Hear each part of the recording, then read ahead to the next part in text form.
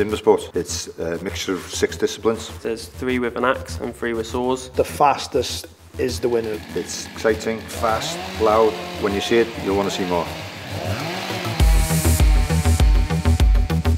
This is a stock saw discipline. We have to cut 2 discs off of this log. Stock saw, so it's completely out of the box as you buy from your local dealer. This line here is the 100mm line that we've got from the judges. If we cross that line, we get disqualified.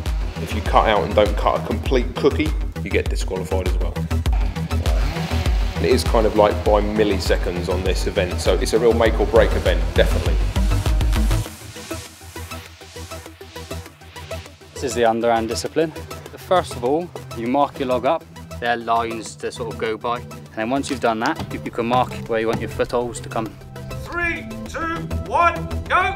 You stand on top of the log, cut half of the log from the one side, turn and finish the other half off from the other side. A lot of practice goes into it, yeah.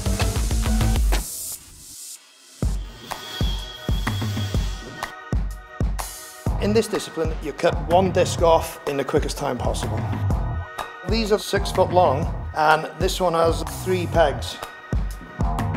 There's a lot of technique involved, you know. You've got to learn how to use the whole body to get maximum power and speed.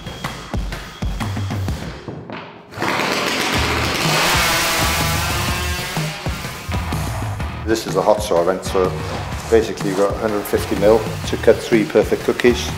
Obviously it's the quickest time.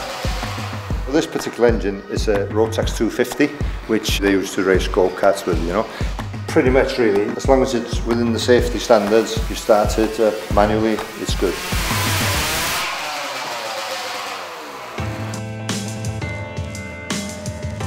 This is called a standing block event. It's where you've got a vertical mounted piece of timber, which you cut half from both sides and it imitates felling a tree. Accuracy is the main thing. Once you can master that, try and apply the power and the speed. You're always working on the technique, you know, you can always improve it.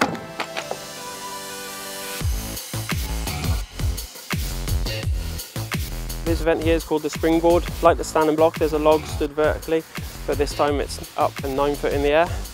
So what you do is you put a pocket in the bottom, you put the board in, you then stand on that board, cut a second pocket, put the board in, and then proceed to cut the log on top.